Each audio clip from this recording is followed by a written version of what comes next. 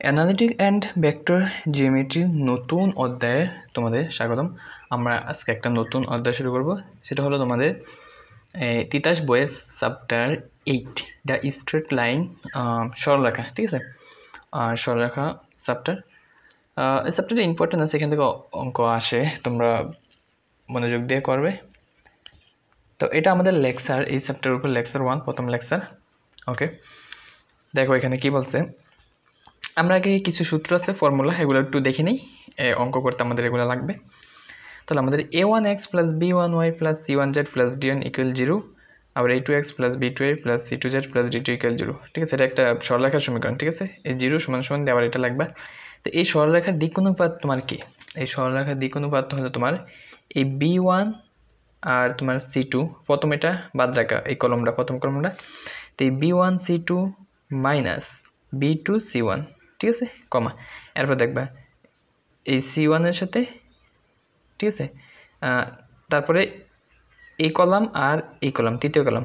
তো c1 a2 minus দিয়ে তুমি c2 a1, ঠিক আছে। এরপর দেখো তুমি, এখন তোমার প্রথম দুই কলাম, তাহলে a1 b2 minus a2 b1, ঠিক আছে। তো এইভাবে আমরা দিক অনুপাত বের করব। এরপর দেখো তোমার 2 নম্বর সূত্র কি আছে, যদি তোমার x minus x1 by a1 equal y minus y1 by b1 equal z minus z1 by c1, এই সরলরেখা এবং ax plus by plus cz plus d equal 0, এই সমতলে, এটা একটা সরলরেখা আর এটা একটা সমতল। এই সরলরেখা এবং সমতলের অন্তর্গত কোণ যদি থিটা হয়, তাহলে আমরা লিখতে পারি sin থিটা সমান সমান a1, ঠিক আছে। এই যে a1 plus b1 plus c1 by root over a square, x এর সঙ্গে স্কয়ার, y এর সঙ্গে স্কয়ার প্লাস z এর সঙ্গে স্কয়ার পরে যোগ, ঠিক আছে, into root over a1 square plus b1 square plus c1 square, ঠিক আছে।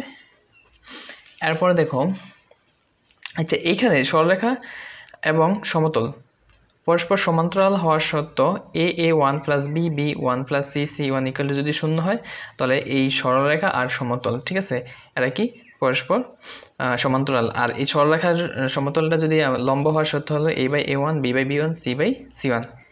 এরপরে দেখো 3 নম্বরটা কি আছে তোমাদের,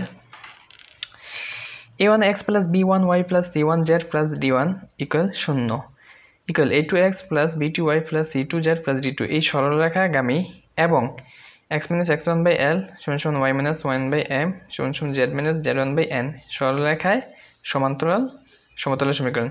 তাহলে এই যে তোমার এখানে সরলরেখা, এই সরলরেখাগামী এবং এই সরলরেখায় সমান্তরাল সমতলের সমীকরণ হবে তোমার a1x plus b1y plus c1z plus d1 by, দেখো এই যে প্রথম সরলরেখাটা আছে না, এটা লিখবা, ঠিক আছে, a1x plus b1y plus c1z plus d1 by নিচে কি হবে a1l, a1 এর সাথে al গুণ হবে প্লাস b1m প্লাস c1n, ঠিক আছে। একইভাবে এখানেও তুমি সমান সমান দিয়ে দ্বিতীয় সরলরেখা কি আছে a2x plus b2y plus c2z plus d2, এটা লিখলা। নিচে কি হবে তোমার a2l plus b2m plus c2n। ওকে, তারপরে দেখো আমাদের x minus x1 by a1 সমান সমান y minus y1 by b1 সমান সমান z minus z1 by c1, একটা সরলরেখা, এবং x minus x2 by a2 সমান সমান y minus y2 by b2 সমান সমান z minus z2 by c2।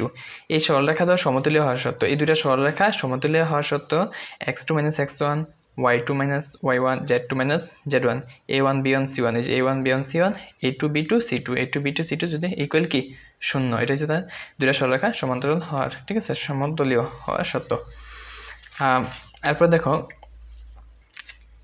x minus x1 by a1 সমান সমান y minus y1 by b1 equal z minus z1 by c1, এবং x minus x2 by a2 equal y minus y2 by b2 equal z minus z2 by c2।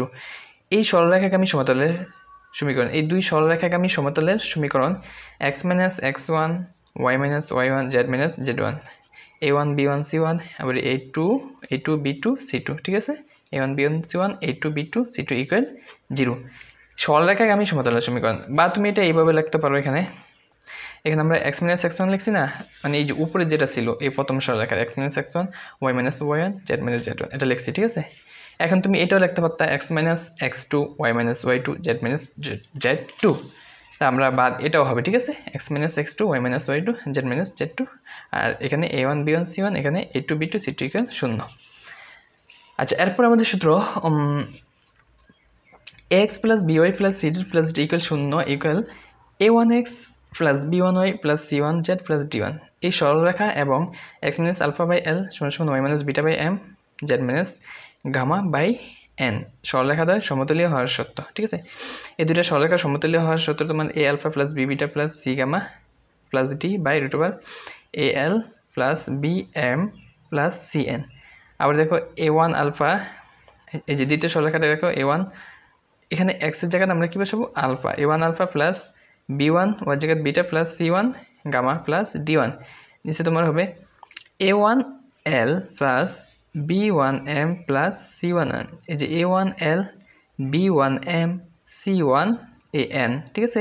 তো এটার ক্ষেত্রে একই ছিল a l plus bm cn, ঠিক আছে।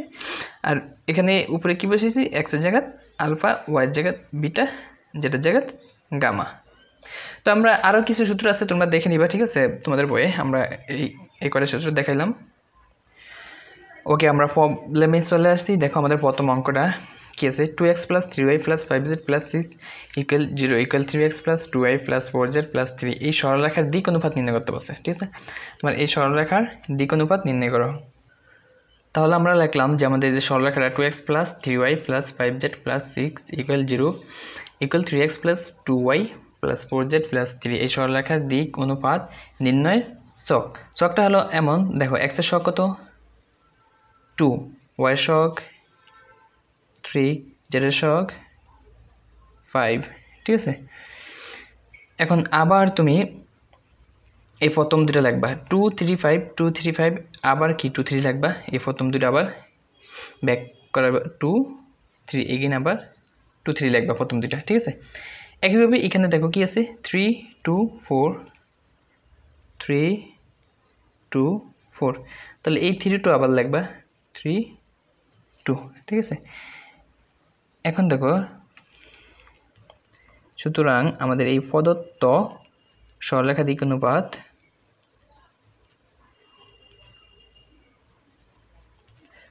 সরলরেখার দিক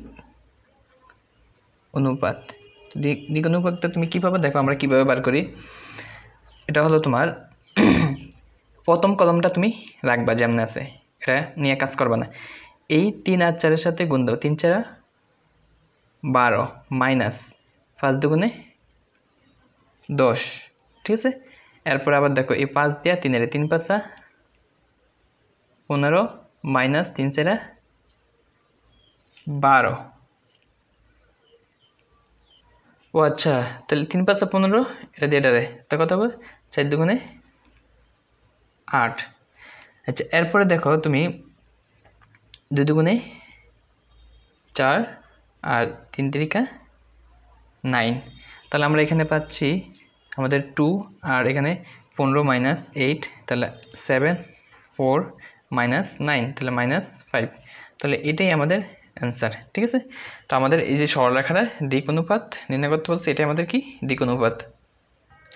ওকে, আমাদের পরবর্তী অঙ্ক দেখো কি বলছে, সরলরেখার x minus 4y plus 2z plus 7 equal 0 equal 3x plus 3y minus z minus 2 এই সমীকরণটিকে প্রতিসাম্য আকারে প্রকাশ করো। আচ্ছা, প্রতিসাম্য আকারে তিন ভাবে করা যায়, ঠিক আছে। আমরা একটা দেখিয়ে দিচ্ছি, তোমাদের যেটা মন চায় ওটা করো, বইয়ে দেখবা 2-3 নিয়মে আছে, আমরা যে কোনো একটা দেখিয়ে দিচ্ছি। আচ্ছা দেখো, এখন আমরা ওকে দেখো প্রদত্ত সরলরেখার প্রথম এবং দ্বিতীয় সমতল, আমাদের যে প্রদত্ত সরলরেখাটা আছে দেখো, এই সরলরেখার প্রথম এবং দ্বিতীয় সমতলে, এই সমতলে এবং এই সমতলে y সমান সমান কি বসাবো 0 বসাবো, ঠিক আছে। তাহলে y সমান 0 বসালে দেখো তুমি এখানে x মাইনাস এটা কি হয়ে যাবে 0, তাহলে থাকবে x প্লাস 2z প্লাস 7, তাহলে কি থাকবে x প্লাস 2z প্লাস 7, আর একটা থাকবে তোমার 3 ইকুয়াল 0, আর এখানে কি থাকবে 3x, এটা 0 হয়ে যাবে কারণ y সমান 0 বসাচ্ছি আমরা, তো 3x minus z minus 2। 3x minus Z minus 2 equal 0, ঠিক আছে। এই তা এখন এই দুটো সমীকরণ তুমি সমাধান করে x আর y এর মান বার করো তোমাদের মতো, ঠিক আছে। সমাধান করলে x এর মান কী পাবো আমরা? x এর মান পাবো -3/7, আর এখানে তো x আর z এর মান পাবো, x আর z আছে চলক, তো z এর মান পাবো তুমি -23/7। এই সমাধান তো করতে পারবা, হ্যাঁ, দেখাইতে হবে। তুমি যেমনি ইচ্ছে সমাধান করো। এখন দেখো তুমি এই যে আমি একটু দেখে দিচ্ছি, x + 2z + 7 না, তুমি এখানে এটা 2 দিয়ে গুণ দাও, তাহলে এটা হবে 6x - 2z, আর এখানে কি আছে -2 দিয়ে গুণ দিলে 4, ঠিক আছে। আমরা 2 নম্বরে 2 দিয়ে গুণ দিয়া এটা 2 দিয়ে গুণ দিয়েছি, এটার সাথে যোগ করবো, যোগ করলে দেখো এটা কাটা যাবে, তোমার থাকবে এখানে 7x 6x আর x, আর এখানে থাকবে তোমার কত +3, ওই পাশে গেলে সমান সমান -3। এই যে দেখো x সমান সমান কী পাচ্ছ, তো -3/7, এই যে -3/7। এবার x এর মান তুমি যে কোনো একটা সমীকরণে বসিয়ে দিলে y এর মান কী পাবে? -23/7। আচ্ছা, এরপরে তাহলে দেখো এই প্রদত্ত সরলরেখার উপর আমাদের যে সরলরেখা আছে প্রদত্ত, যেটা দেওয়া আছে আমাদের, এই সরলরেখার উপর আমরা x এর মান কী পাইছি? -3/7, আর y এর মান আমরা কত ধরছি? y এর মান তো আমাদের y = 0 ধরে নিছি, বসাইছিলাম আমরা প্রদত্ত সমীকরণে। তাহলে আমরা বসে x এর মান এত পাইছি, y এর মান 0 পাইছি, y এর মান তো 0, আর z এর মান কত? -23/7। তো এই প্রদত্ত সরলরেখার উপর এই -3/7, 0, -23/7 একটি বিন্দু। আচ্ছা, এবার আসো আবার সরলরেখাটির দিক অনুপাত নির্ণয়ের ছক। আচ্ছা, সরলরেখাটির দিক অনুপাত নির্ণয়ের ছক। আমরা দিক অনুপাত কীভাবে নির্ণয় করছিলাম? আমরা এর আগের অঙ্কটাই দেখছি। আমরা কি এখানে কত আছে? 1 - 4 2, ঠিক আছে। লেখো 1 - 4 2। আচ্ছা, এরপরে আমাদের কত আছে? আচ্ছা, তা আমাদের নিয়ম কি? 1 - 4 2। আমরা আবার এই প্রথম দুইটা সংখ্যা এখানে লিখব 1 - 4, ঠিক আছে। এবার আসো দ্বিতীয় যে আছে এখানে 3 3 - 1, ঠিক আছে। 3 3 - 1, তাহলে লেখো 3 3 - 1। তাহলে আমাদের এই প্রথম আর দ্বিতীয়টা আবার 3, এখানে 3, এটা আবার এখানে, ঠিক আছে। 3 3। তো এখন আমাদের এখানে নিয়ম হলো, তাহলে আমাদের এই কলামটা আমরা স্টপ রাখবো, ঠিক আছে। আমরা কাজ করব এটার সাথে। তাহলে এখানে দেখো 4 একে 4 মাইনাসে কী হবে? প্লাস 4 একে 4, আর এখানে দেখো এবারে কোনাকুনি মাইনাস দিয়ে এটা, তাহলে -3 দুগুণে 6, ঠিক আছে, কমা। এরপরে কি 2 দিয়ে 3, ঠিক আছে। তো 3 দুগুণে 6, আর মাইনাস, ওই মাইনাস আর এই মাইনাস কি প্লাস হইব, ঠিক আছে, সূত্র মাইনাস এটা। তো এখানে হবে 1। এরপরে কি 3 একে 3, পরে এটা দিয়ে এটাতে মাইনাস মাইনাসে প্লাস, 3 × 12। তাহলে আমরা এখানে অর্থাৎ দিক অনুপাত কী পাচ্ছি? আচ্ছা, এখানে দেখো কী থাকে আমাদের? -2, আর এখানে থাকে 7 15। এটা হচ্ছে আমাদের দিক অনুপাত, ঠিক আছে। আচ্ছা, সুতরাং আমাদের এই -3/7 0 -23/7 বিন্দুগামী, এই যে আমরা যে বিন্দুটা পাইছি এত বিন্দুগামী, এবং আমাদের -2 7 15 দিক অনুপাত। আমরা দিক অনুপাত কত পাইছি? -2 7 15 দিক অনুপাত বিশিষ্ট নির্ণয় প্রতিসাম্য আকারের সরলরেখার সমীকরণ। আচ্ছা, আমাদের একটা সূত্র আছে, আমরা মনে হয় দেখাই না সূত্রটা এমন দেখো। সূত্রটা হলো তোমার এই প্রতিসাম্য আকারে, হ্যাঁ, x - x1/a1, তারপরে সমান সমান y - y1/b1 সমান সমান z - z1/c1, ঠিক আছে। এটা হচ্ছে প্রতিসাম্য আকারের সূত্র। তো এখন দেখো আমরা এখানে সূত্রটা অ্যাপ্লাই করি। এখানে আমাদের a1 b1 c1 হলো আমাদের দিক অনুপাত, হ্যাঁ। তাহলে এখানে দিক অনুপাত কি? a1 হচ্ছে -2, এটা হচ্ছে আমাদের b1, এটা হচ্ছে আমাদের c1, ঠিক আছে। এটা হচ্ছে দিক অনুপাত। তাহলে আমাদের দিক অনুপাত ছিল কি? -2 7 15। এবার তোমার এই যে x1 y1 z1, এই যে এটা হচ্ছে আমাদের x1 y1 z1। এখন তুমি এই সূত্রটি ইউজ করে দাও, তো হয়ে যাবে। তাহলে আমাদের কি হবে? সমীকরণটা হবে আমাদের দেখো x - x1। তো x - x1 কত তোমার? 3/7, এটা হচ্ছে আমাদের x1 3/7। তো মাইনাসে প্লাস, তো প্লাস 3/7, আর নিচে কি আছে? a1। তো a1 কত? a1 হচ্ছে আমাদের -2, ঠিক আছে। ওকে, এরপর দেখো সমান ইকুয়াল y মাইনাস y1, তো y মাইনাস y1, y1 কত আমাদের, y1 হচ্ছে আমাদের 0, তো y মাইনাস 0, আর নিচে কি b1, তো b1 কত 7। তারপর দেখো তোমার z মাইনাস z1, তো z মাইনাস তোমার z1 কত মাইনাস 23/7, তো মাইনাসে মাইনাসে প্লাস প্লাস 23/7, আর নিচে কি c1, c1 তোমার কত 15। তাহলে এটাই তোমার নির্ণয় প্রতিসাম্য আকার। ঠিক আছে, ওকে, ধন্যবাদ সবাইকে।